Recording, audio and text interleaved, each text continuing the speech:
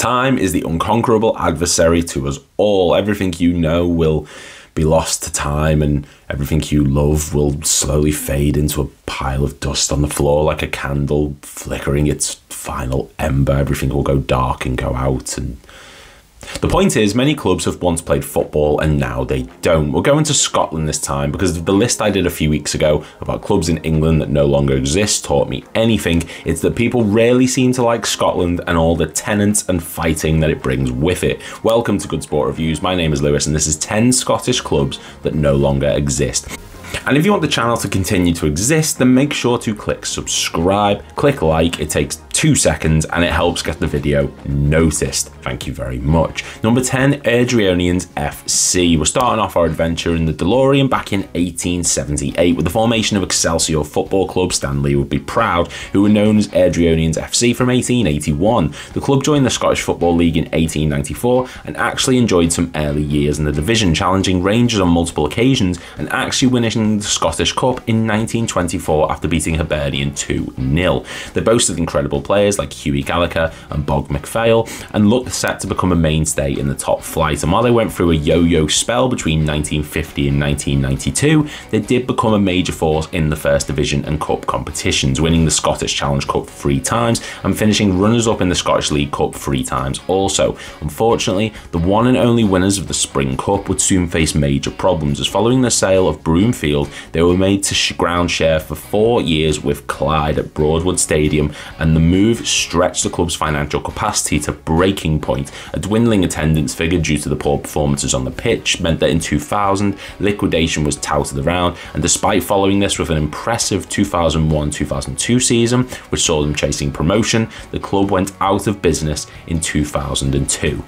Number 9, Lindertis. 8 years is not a long time for a football club, but it just depends what you do with it. And unfortunately, this side didn't do a great deal, but sides get thumped. Founded back in 1883, Lindertis FC recorded their first win in December of that year, beating a team of local shoemakers 5-0, the Champions League quality match right there. And they looked to try and make a name for themselves in the Scottish Cup, which didn't happen, as the side only won 1 match in the competition, but it was in grand fashion after losing to Dundee Heart 4-3 the previous season in a match which saw Lindertis 3-0 down, only for them to make it 3-3 before conceding a late goal. The club faced them again in the following campaign, with Harp actually winning 2-1 but being disqualified from the contest as they fielded unregistered players, and this allowed Lindertis a bye into the next round, which resulted in the club's one and only victory in a 3-2 victory over East End in a match which saw a protest post-match, and the referee turned out to be a drunk Lindertis fan who took off his hat and celebrated when the side scored, the little rascal.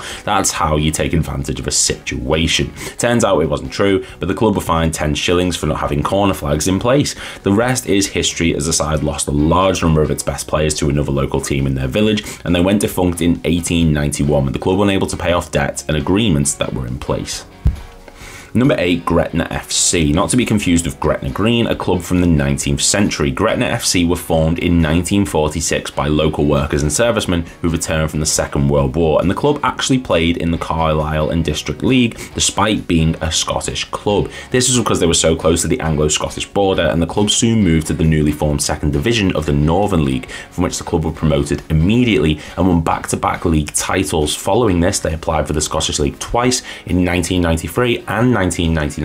In a bid to help their application, they played a Rangers 11 in a match to raise money for victims of the Lockerbie bombing, a match which they would go on to win 2-1. They were eventually accepted in 2002 and won 3 back-to-back division titles, winning divisions 3-2-1 between 2005 and 2007, scoring a remarkable 297 goals, 130 of which came in the 04-05 season alone. They also reached the 2006 Scottish Cup final and became the first club from the Scottish third tier to qualify for the UEFA Cup. Sadly, their home ground of Raydale Park did not meet SPL standards, and their league form struggled massively, which affected the club's financial situation, with staff and players not receiving wages and manager Davy Irons leaving the club. The club went into administration on the 12th of March 2008, suffered a 10-point deduction and lost a large portion of its fan base, with only 431 people turning up for a match against Inverness, and the club was soon liquidated with debts of around £4 million. Number 7, Scone FC. If I said to you, name the least intimidating club name imaginable, I feel like Scone FC would take the gold medal. It's up there with Unicorn AFC, Glitterball United and Tottenham. Scone, or Scone, however you want to pronounce it, were founded in 1896 and started life like a lot of clubs did back then, playing friendlies before entering competitive football.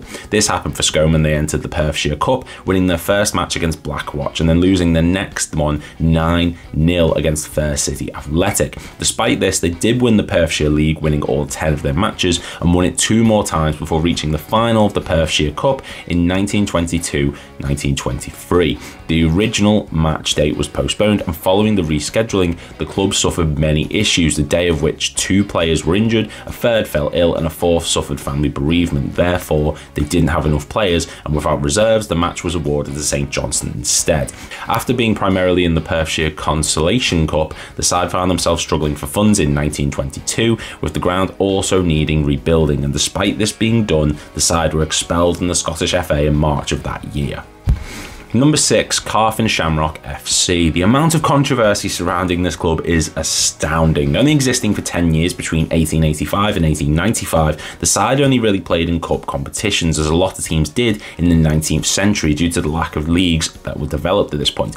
In the 1890-91 season, the side lost the rights to play at Biox Nose Park, and this caused a split in the side, with Carfin Hibernians being formed who played in the same kit, and both arguing who should play under the club's original name. The original club, nicknamed the Boys, enjoyed moments like holding cup holders Celtic to a 2-2 draw in the 1890-91 Scottish Cup, and had some terrific matches in the competitions. But now onto the controversy.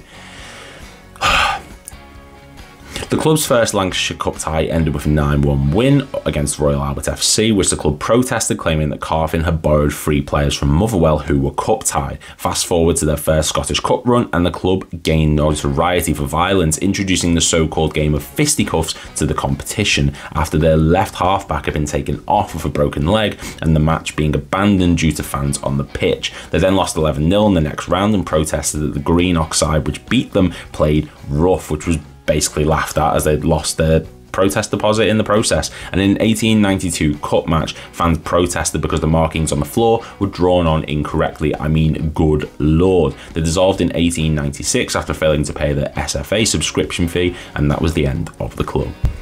Number 5, Musselburgh FC. I imagine it's hard owning a football club. I possess about as much business sense as a bottle of Fanta, so I struggle to put myself into the scenario. But I do know one thing: if you're the club's secretary, don't get caught for embezzlement. Musselburgh FC were founded in 1912, joining the Scottish Football Association soon after, and entering the newly revived Eastern League in a season where they also reached the semi-finals of the East of Scotland qualifying cup. Catchy name, lads. However, despite having an impressive first campaign, with the side in contention for the championship title after registering 20 points from 16 matches, the league never finished due to 2 sides being unable to play more than half their scheduled games and no side playing as many games as Musselburgh. And this was just the beginning of the club's woes. In February 1913, club secretary James Minty resigned after being found guilty of fraud, with an arrest warrant being issued soon after. Turns out he'd taken £210 from the club to pay back money lenders, with the intention of paying this back from his wages, which he wasn't allowed to do. Because of this setback, the club did not renew its membership to the league and resigned from the Scottish FA in August of 1913.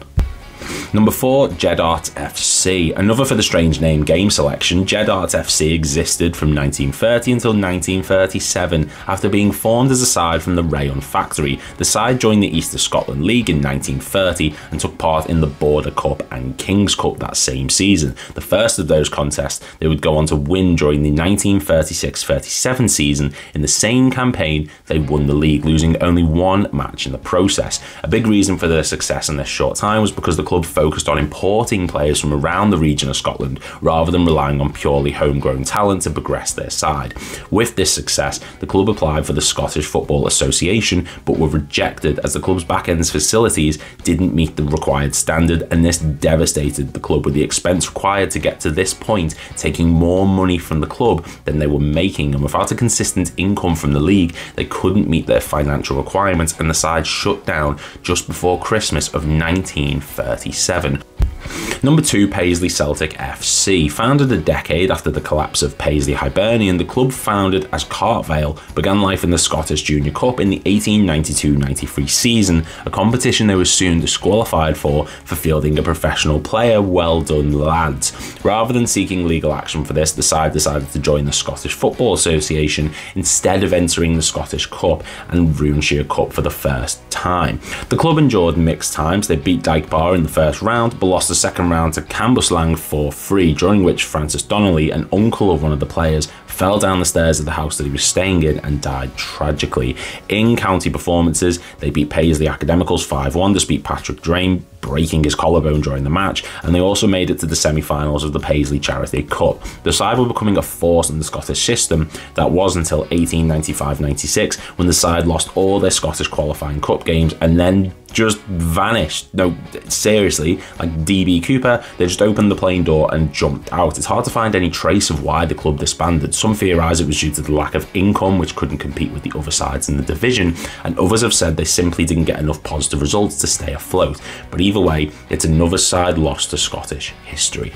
Number 2, Jamestown FC. This list is long and bloody mental. Genuinely, everything either seems to involve death, corruption, or both, and this one is another in that lineage of Scottish sides, making everything a UFC event. Jamestown FC were formed in 1877, competing initially in the Scottish Cup, the first of which they went out to after losing 15-0. Ouch. Another cup adventure was in the 1879-80 competition, when they went out in the first round after a player from another club was made referee for this match, and there were considered questionable decisions made. The match was protested but eventually dismissed. The side would bounce around cup competitions for the next few years, not being able to compete in a competitive league at the time, and suffered many cup controversies, the saddest of which as one of the club's players, Harry McCulloch, drowned in the Leven in 1887, and several cup matches were abandoned due to the club fielding ineligible players. But the biggest moment came in 1889. So Jamestown was set to play the Vale of Leven Hibernians in the 1889 Scottish Cup, 1 year after a cup match which was protested because Hibernian felt their players were being treated like beasts more than men. After the fixture ended 3-1 to Jamestown, the umpire for the club, Daniel Turner, escorted the referee to Alexandria Station, where he was attacked by 2 Hibernian players who brutally kicked him and seriously injured his head. The 2 men were put on trial and found guilty for drunken assault, but they were acquitted eventually.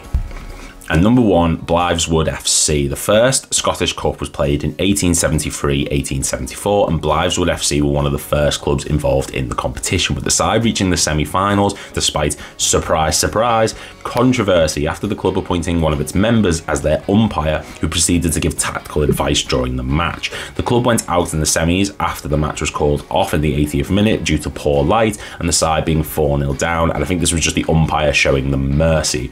They would be around until 1882 following further cup attempts, but they couldn't manage any real success, with many of their players leaving to join Western Football Club soon after forming.